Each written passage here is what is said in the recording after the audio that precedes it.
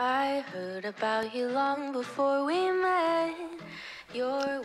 Well, it's the Indy 500 this weekend. Empty grandstands. Just cannot even begin to imagine what that's going to be like. But knowing the Americans will do quite a good job of trying to make it look like the show that it is. Don't forget, when it's normal years, the Indy 500 is still the world's biggest single one-day spectator sporting event. Still miss it as a venue for Formula One as well, but that's another story. So to get a feel for what the current car is like, what it's like to drive at 230 miles an hour around the speedway, and what it's like to be lining up alongside Fernando Alonso on the 33-car starting grid, I spoke to James Davison, who's making one of his annual appearances in the Indy 500. Doesn't do a lot of single-seater racing. More's the pity, because this guy is really, really talented. I don't think Max Verstappen would be a close buddy of James if he wasn't that good. James at the moment has been racing a bit of NASCAR Cup. He's been doing some midgets, some sprints. I would go so far as to say one of the most talented drivers not to be in Formula One. Anyway, James always goes well at Indy. He's gone well again in qualifying, given his lack of mileage, given that this is a one-off race he's doing with Dale Coyne. So I spoke to him about the prospects for the race, what sort of race it's going to be, how it might pan out, and what these cars are going to be like in race conditions. James, good to see you. First lap, 230.9 miles an hour. That's seriously quick. Yeah, it was. The car was very fast. So the Dale Coyne, Rick Ware, Byrd and Brian Belardi team did a fantastic job, just like last year.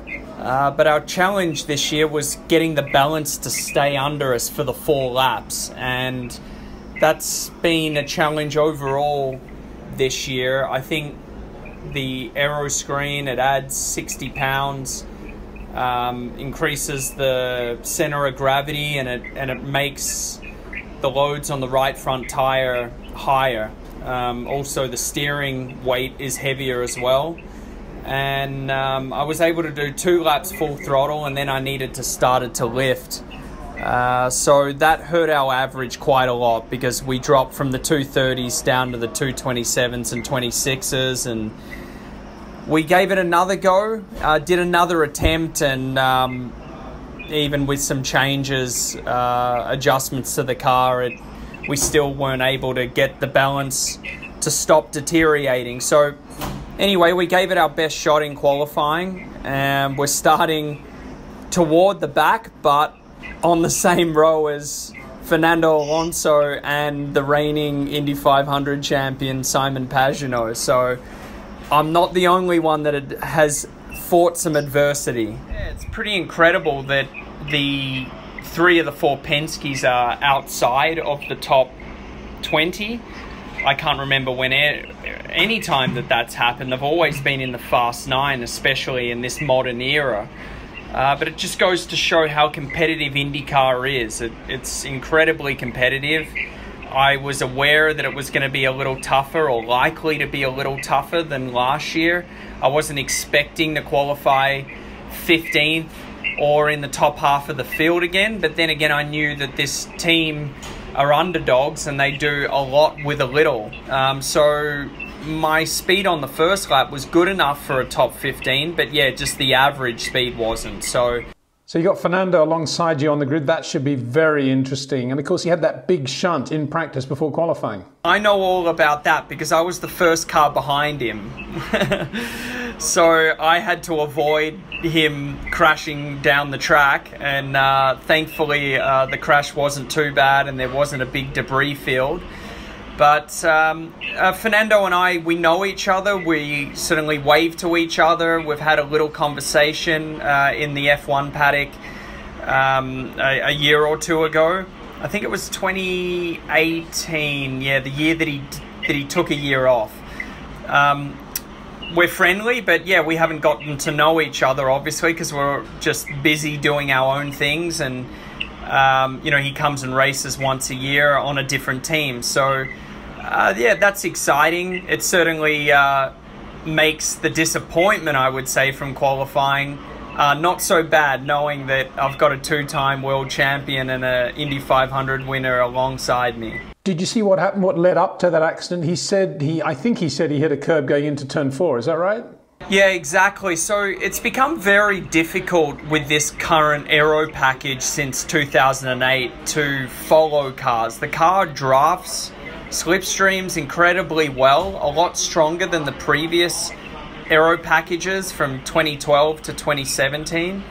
But then in the corners, you get a lot more, you lose the front end, you lose your front downforce a lot, and it's extremely difficult to get the front end to work. There's probably only about, let's call it 20% of the field that have cars that they can really do something with, and the majority of us are sitting there just kind of stuck in turbulent air, and we're all trying, we're never giving up on and off the track, and you're looking for every fine detail that you can. So we're trying to drive the car as low as we can in the corners to get some clean air on the front wing, and turn in from right up against the wall and just straighten the corner out as much as you can. And if you slightly get it wrong by touching the inside curb, there's a big camber change on that, or you don't lift enough and you drive yourself into some pretty heavy dirty air, and then into the marbles, you can find yourself in trouble. So yeah, in Fernando's case, he just went a slightly too low, and I saw him get sideways and the angle that he was heading towards the wall, and I'm like, oh man, this guy's going in. I wasn't sure it was him at first, but yeah, glad that it wasn't a bad accident in the end. How much of a factor is the aeroscreen in what you've just described, in the difficulty in running closely with other cars? It was already difficult from the get-go in 2018 and 19 before the aeroscreen, and I would say that it's made the right front tyre, at least on my car, what I'm feeling, it's made it give up an extra 20 or 30% sooner. You can feel it the moment you leave the pits.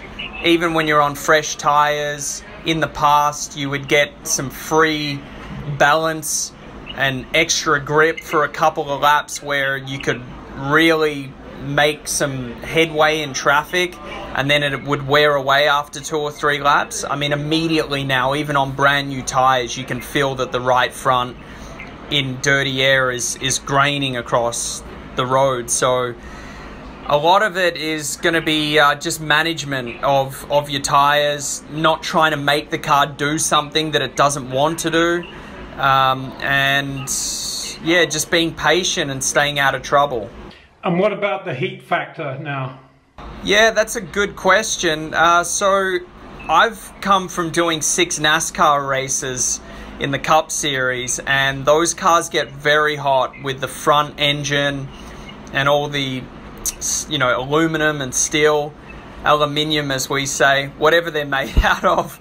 But I've felt some pretty substantial heat, and the aeroscreen cooling is amazing. I feel like the cooling on a super speedway is even better than it was prior to an open cockpit, because now you have the hose going into the top of your helmet and it's forcing the cold air in.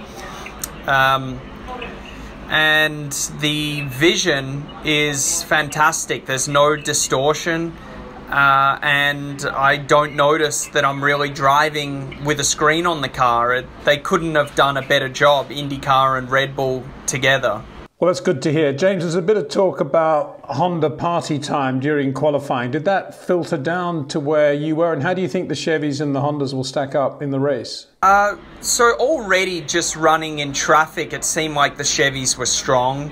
They appeared to be strong off the corner, and then the Hondas started to get stronger towards the end of the straight, but at that time it was a little too late to use that strength. So I believe that Honda's aware, as strong as they were in qualifying, that they had some improvements to make in race trim. So I believe they've, you know, looked at that throughout the week. But in terms of knowing where everyone's going to be at, I guess it's no different than F1 until everyone gets on the track at the same time and everyone's you know, showing their hand. When it's go time, that's when we'll know. I imagine it's a completely different world this year with the whole COVID protocol in place, but trying to put that to one side, do you notice any difference in feel now to the Indianapolis Speedway and indeed to IndyCar in general now that Roger Penske owns it all? So since I only do this race once a year, it's a little premature for me to say because I've only been in the paddock now for a week and it's obviously heavily restricted with the COVID regulations and restrictions. But I have seen some of the improvements around the speedway to the fan experience areas, and I guess publicly it's come out that the Penske Corporation has spent $15 million on the speedway. So that's fantastic, and I feel a bit sorry that Roger isn't getting the fruition, obviously in the immediate sense, to his investment and passion for IndyCar and the Indianapolis Motor Speedway. But 2020's been a challenge for nearly everyone, and I'm sure he'll get what he richly deserves out of the blood, sweat and tears that he puts into his ultimate passion, that is Indianapolis. Finally, James, and I know you're busy, but it's interesting to know if you had any messaging from your buddy Max Verstappen. Yeah, look, we obviously he's a very busy guy, and I don't try and create conversation with him. But when I announced my Indy deal and put it on Instagram, he commented "shake and bake, baby," so that was nice. And yeah, I mean, Max has just been such a fantastic friend. He's such a great human being, humble, down-to-earth person. Obviously, he comes across feisty when he's in, competition mode. But I'm just very blessed to have a friend in him. I can't say enough about the person that he is, for the privileges that he's had in his life. That's, I think, where you really get a good judge of character on someone. And he's always been supportive. And when I last saw you at the Australian Grand Prix, driving the S5000, I was driving down the pit lane in practice, and there was Jos and Max sitting on the Red Bull pit wall, giving me the thumbs up and waving to me as I drove down the pit lane. So yeah, it's great to have friends and supporters like the Verstappens. Well, you wouldn't have supporters like that unless there was something behind it, James. So hats off to you for what you achieve and what you are achieving at Indy, and hope you have a great race on Sunday. Yeah, thank you. Well, like always, you've always got to have a great team and group of supporters behind you, and I'm fortunate to have that. And I'm going to play the long game like I usually do. 500-mile race. If I'm not as competitive as I'd like, well, I'm aware how you can get a result. We've seen it at the Speedway. So many different ways you can get a good result, aside from just outright speed and performance. So I appreciate your support as well. I heard about you long before we met. You're winsome and you're young, at least that's what they said.